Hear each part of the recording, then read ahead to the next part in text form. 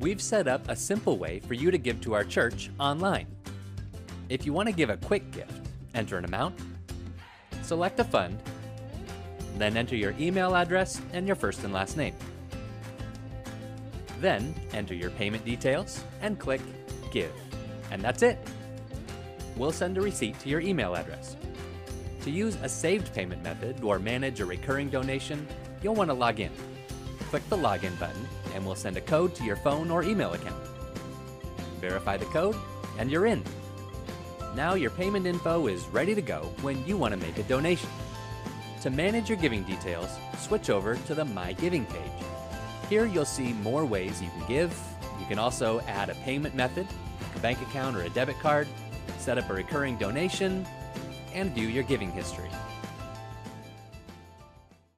So I just wanted to take this moment and come to you and to be able to bring us into the Word of the Lord and to say that today we are here to be together in His Word, as we do at this time on Sunday morning in this 8:30 setting. And so I welcome you to join with us by sharing it. I've been told before, if you share, I believe it's like, it will actually connect with all of those that you communicate with as well online, and let them know to also join with you at this time. And that would help us also to get word out here at a moment's notice that we are online of sharing God's Word together. And also feel free to communicate your message of requests, or more importantly, what I believe is our praise unto the Lord in worship through the message and the service, and to give God glory. I want to start out, before I get right into the Word, just thanking you for how you work and join and be a part with us. And I thank the Lord for that, and I don't take that lightly, because I know that it has to take that step of faith that you are in agreement with us through your tithing and through your offerings, and being able to help us to continue as we reach out into the harvest together to make a difference.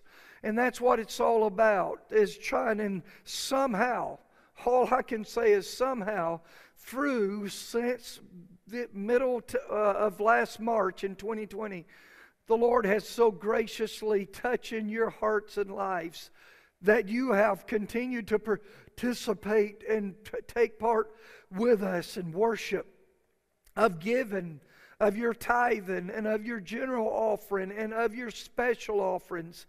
And I thank you from my heart to yours. As I said, I don't take that lightly at all.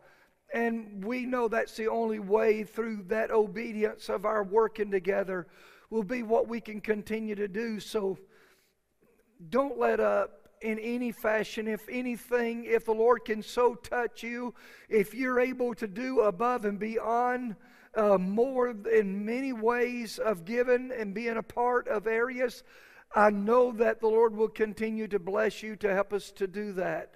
And so we can continue to impact and keep things open and going forward, so we can continue to stay in touch with you, even if it's online. But don't forget as well, right now we're still doing 10:30 a.m. service in-house.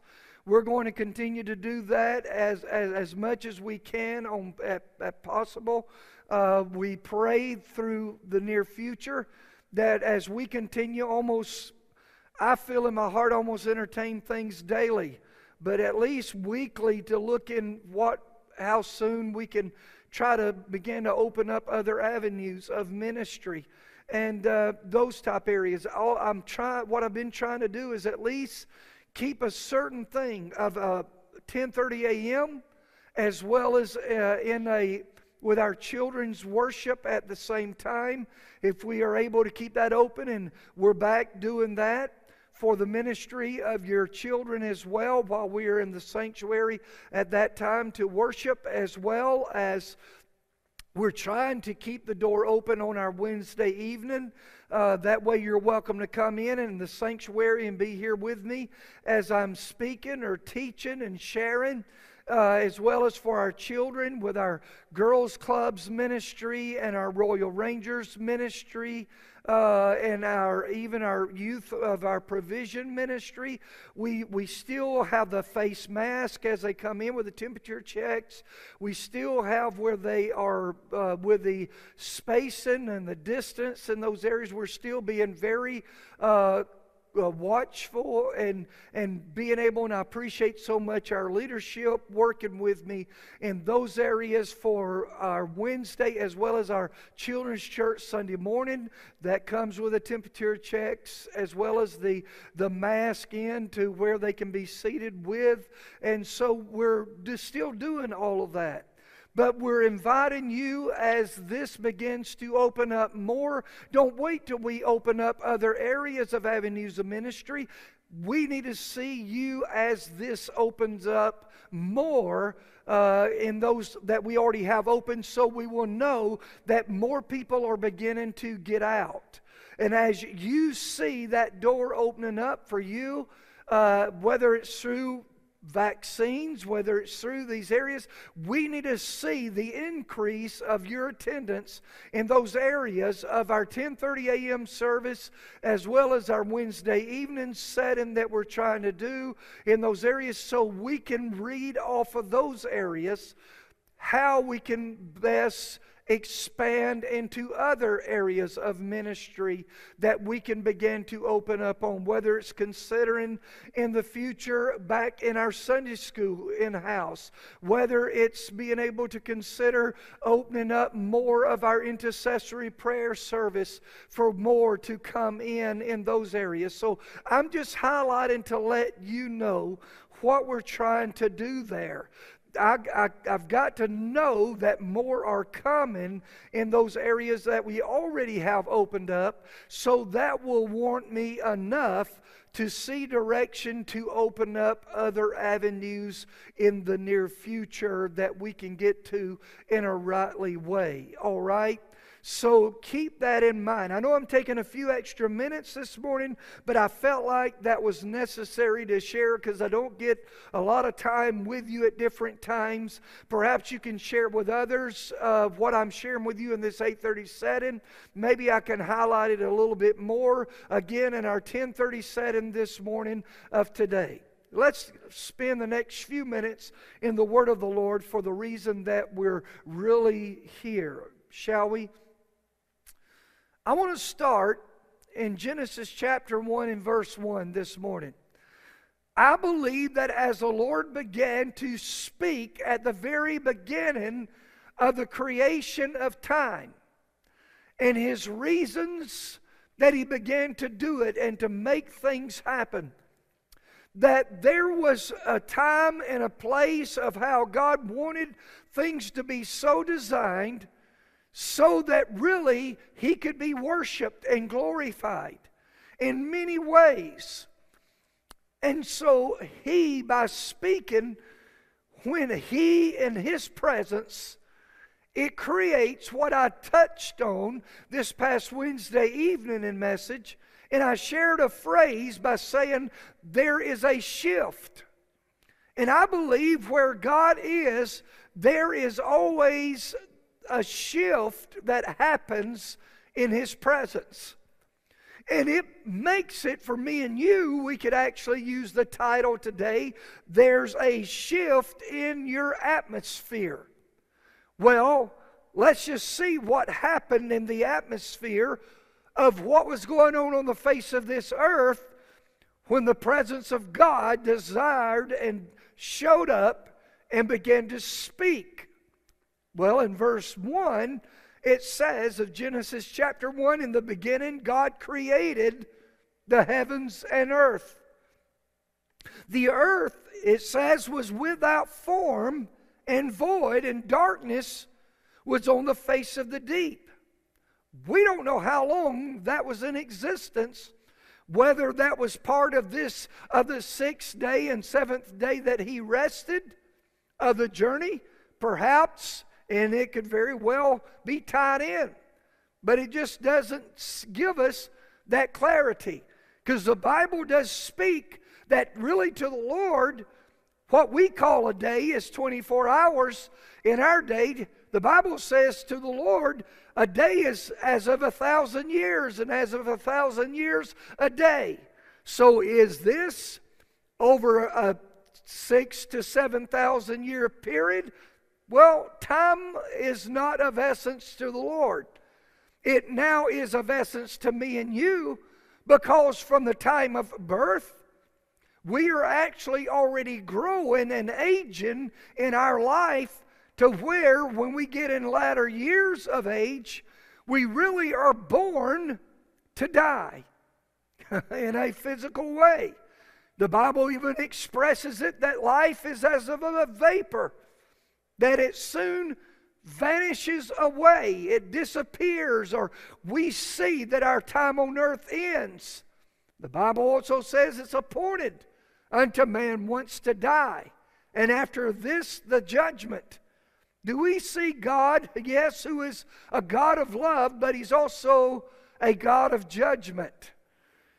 So we begin to see the layout. Let's read on, because at the end of verse 2, he says, and I hope you have gotten your Bibles and turn with me. That's what we normally do in this 8:30 setting, instead of like we do perhaps on Wednesday night or in the 10:37. 10:30 setting, we usually put scriptures on the screen and all for you to see and have, and you can follow with us in that area.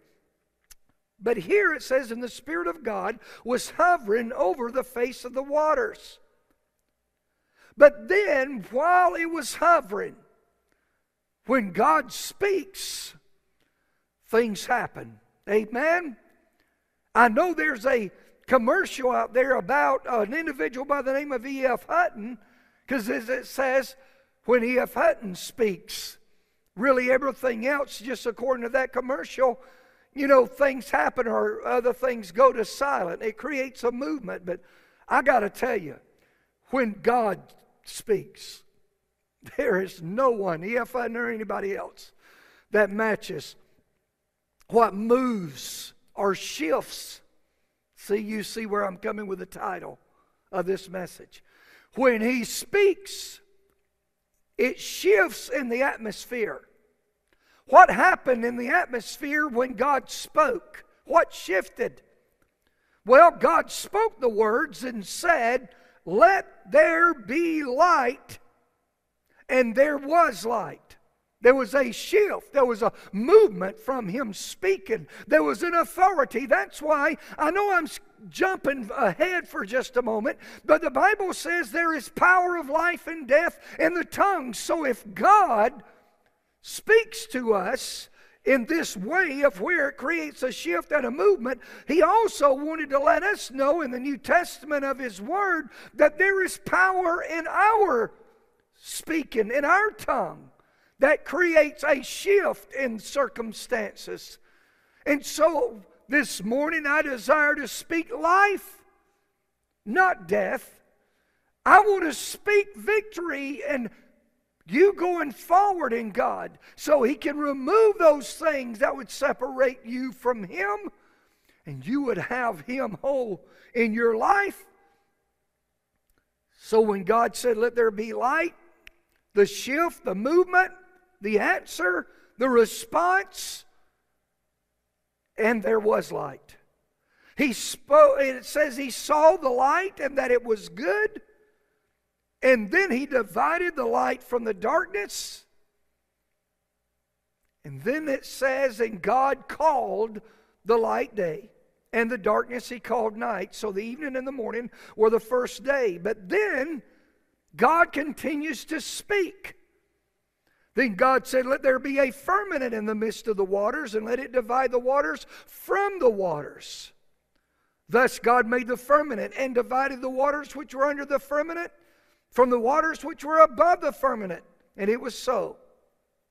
So now we see what a firmament He named and called. What did He do? Verse 8. And God called the firmament heaven. So the evening and the morning were the second day.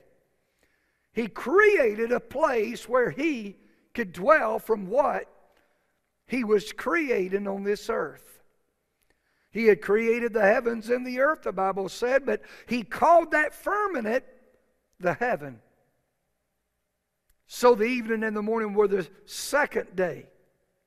Verse 9, then God said, in other words, another shift happened, let the waters under the heavens be gathered together in one place, and let the dry land appear, and it was so. So God called the dry land earth. Do you see how it just lays out? And the gathering together of the waters He called seas, and God saw that it was good. I need to tell you, I can just see the intricate making of the creation of our own body that lets me know there has to be a God, a creator. For us to be, and then for even the earth, as this scientist has even given proof to, that if the earth was just one, just a little closer, just a movement closer to the sun, then life could not survive on the earth. Or if it was moved one movement back from the sun. I'm not talking about the rotation that stopped. I'm talking about closer or farther. In a perfect place, it allows life, or it would freeze to death, or it would burn up. Only God could do that, church. Mere coincidence, mere an accident, mere just something happening in that way. It cannot happen that way, church. It cannot. It's amazing. I've ridden down, and right now we're having some cold weather. Maybe not as cold as what you would feel from in Alaska or Antarctica or areas in those areas. But for me, even in Maryland here, it's fairly cold enough to put on a little more layers than what you would feel like by going outside to stay warm. But when I would ride down to a place not far from here called Oxford, Maryland, we have a ferry that crosses that location of land in the water of the Chesapeake Bay, of that inlet of the water there. But there was some ducks when I was there recently, and that cold water, it amazed me that they have just what they need, or where they could dive under to find what they needed to feed upon in the water, and then they could come up, but they would survive in that cold water without the proper coating and all. And it just amazes me that God is able to give. And then animals that live in a desert environment, that could not live in a cold environment. I could go on, but you see where I'm heading with this. It just shows that there has, to me, be a God, and how He created, even as we continue to detail these things. It says that when He called the dry land earth in verse 10 of Genesis 1, and the gathering together of the waters He called seas, and God saw that it was good. Then God said, let the earth bring forth grass. There was a shifting. He would speak, and it would come forth what He spoke. The herb that yields seeds, and the fruit tree that yields fruit according to its kind, whose seed is in itself on the earth, and it was so. And the earth brought forth grass and herb that yields seed according to its kind, and the tree that yields fruit, whose seed is in itself according to its kind. And God saw that it was good. Verse 13, it says, so the evening and the morning were the third day. Then God said, let there be lights in the firmament of the heavens to divide the day from the night, and let them be for signs. Isn't that amazing? Signs, these lights in the heaven, for signs and seasons, and for days and years. It's amazing how you can follow and hear one's talk, that they can pick out certain ways of stars, and how that night, when the clouds would open up, they can find their way if they're in a vessel of a ship without the technology that we are blessed to have today in all of these different ships or cargo vessels or cruise liners, things of that nature that are so high tech. Great to have all of that. But God provided just enough that for thousands of years once have been able to find their way around before all of this technology come on the scene.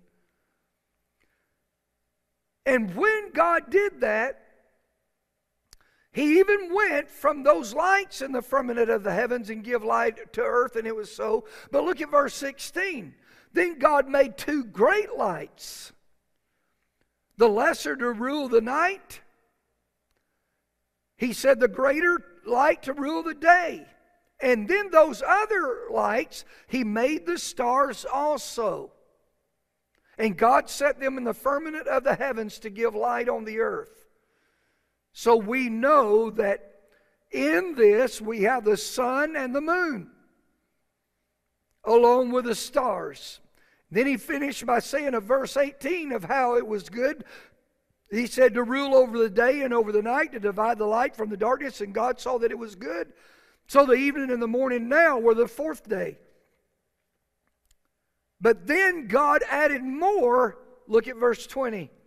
Then God said, let the waters abound with the abundance of living creatures, and let birds fly above the earth across the face of the firmament of the heavens. So God created sea creatures and every living thing that moves, with which the waters abounded according to their kind, and every winged bird according to its kind. And God saw that it was good. And God blessed them, saying, be fruitful and multiply, and fill the waters in the seas, and let the birds multiply on the earth. So the evening and the morning were the fifth day. Can you not see the shift that God did as He spoke things into existence? And even of the animals of the earth. And then it said in verse 24, then God said, let the earth bring forth the living creature according to its kind. And now He creates the cattle, the creeping thing, the beast of the earth, each according to its kind, and it was so. And God made the beast of the earth according to its kind, cattle according to its kind, everything that creeps on the earth according to its kind, and God saw that it was good. But then God said what? Look at verse 26.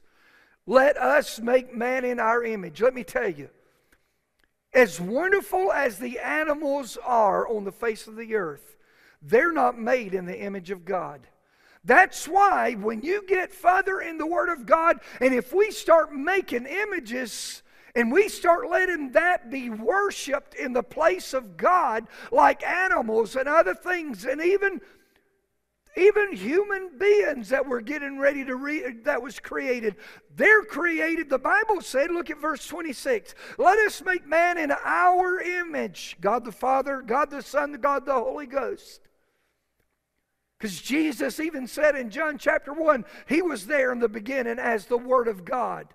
The living, breathing Word, not just words of a page. I need you to understand the Bible is why God said to hide His Word in your heart. It's not to hide on pages of Scriptures only.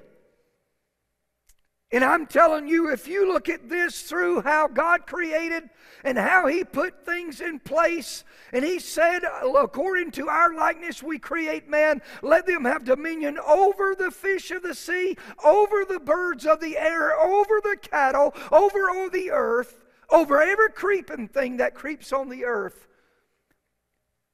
As much as we love the animals of this world, and they have a special place. I'm telling you, you can't hardly replace a dog or a cat because they give unconditional love.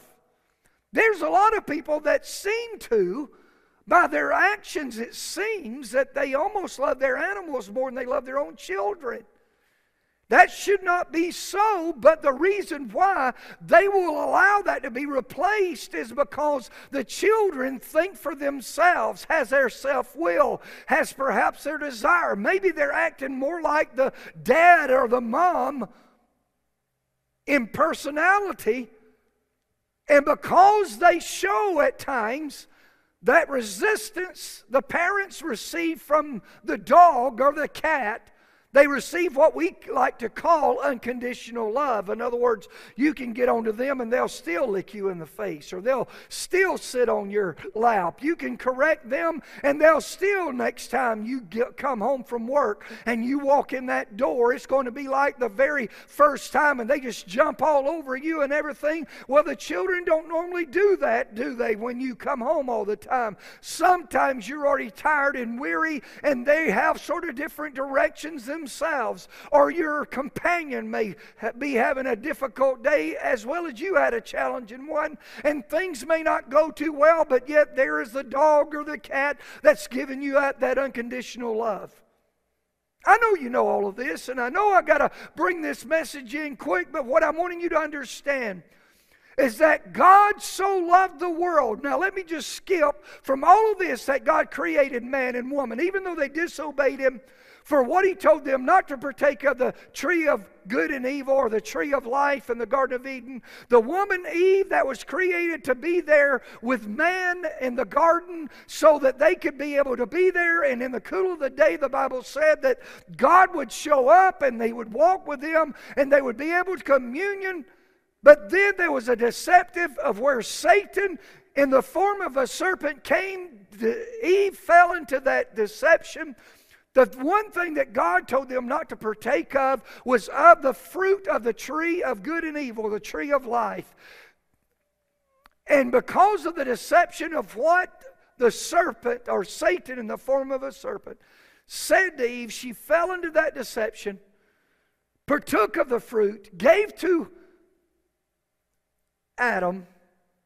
Adam partook of the fruit, and their eyes, the Bible said, was open to know the difference between good and evil. At that time, they were naked, but they didn't know they were.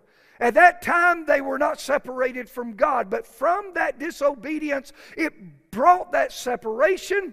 They knew they were naked. They experienced, the Bible said, shame to the point that they went and got fig leaves and to cover their bodies. How did they know it? Because they were made in the image of God. They had partaken that something that had separated them from God, and now they knew by that there were certain things of a moral. Are you hearing me? They knew that certain things that was catching now, their eyesight was impacting their heart in a way that did not seem right.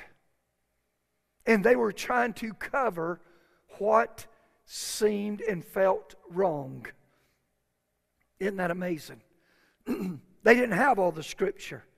They didn't even have all the prophets. They didn't have any areas of even the conviction, except when God had created them, they rightly and right away knew they had separated themselves from God, because when God came into the garden, at the time He had come in the way He had before, the Bible says He was calling out, "Where are you at?" I'm paraphrasing, of course. And the Bible said they had went and hid themselves. Nobody had told them they had separated themselves. Nobody had told them they had that they had come to this place to where they needed to cover themselves, now hide themselves. But that's because we are created in His image. Let me tell you, Romans 3:23 says, "For all have sinned and come short of the glory of God." In other words, we're born into this world in a form of, once we come to the place of knowing right and wrong, we need to know that we need a Savior. It may come to ones at an earlier age than others, but you know that there's certain things that don't start out feeling right. Now, you may get later in your life and override those things, and now you don't even feel ashamed or wrong about those things that at the beginning didn't feel right. That's because it was separating you from God.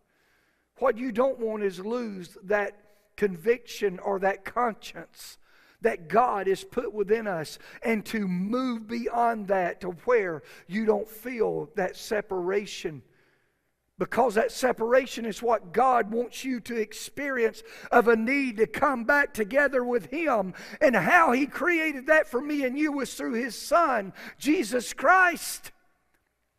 And when Romans 3:23 says, "For all have sinned and come short of the glory of God," God also said in John 3:16, "For God so loved the world that He gave His only begotten Son." Do you know His Son is truth? John 14:6 says that Jesus said to one of the disciples by the name of Thomas, "I am the way, the truth, and the life. No man comes to the Father but by me." So from John 3:16, "For God so loved the world that He gave His only begotten Son," the truth. As Ephesians 4:15 says to speak love, it says to speak love in truth. We got to speak love, but it's got to be in truth. He told us, John 14:6, He's the truth. I know I'm being repetitious from some previous messages, but we need to see, "For God so loved the world that He gave His only begotten Son, that whosoever," aren't you glad you and myself are a whosoever this morning? "Whosoever calls upon the name of the Lord shall be saved." So in the name of Jesus, as we close this message today, be saved, be set free, be revived, be restored, be renewed, because He cares what's going on in your life. He is here for and through you. And I invite you today to join with me as we go to the Lord in prayer for His will to be done in your life, in your families, in your work, in your daily routine of life, that He would become the forefront if He's not already there. Let's pray. Father, we love You. We thank You for Your presence. We give You glory. Now, God, we know You're coming soon through Your Son by sending Him. Even Jesus, You said He doesn't know. Jesus said, "I don't even know the day nor the hour." But when You send Jesus, Father, You said that the dead in Christ would be raised and those that are alive would be caught up with Them in the air. There in 1 Thessalonians 4, verse 16 through 18. And we give You praise that we are lifting up our heads this morning. We are knowing that our redemption draws nigh. And we know that You are making a way where there seems to be no way. We accept it in agreement in the name of Jesus Christ of Nazareth. And we give You praise. Amen and amen. Would you right now, before we go off the air, just text and let us know what God is doing in your life, or even later, go online, even at eastoncog.org. Send us, let us know, and communicate with us on our website. And be a part with things that are taking place and all that is going on. And we definitely want to keep you updated. God bless you. Today is my prayer until we meet again. Amen.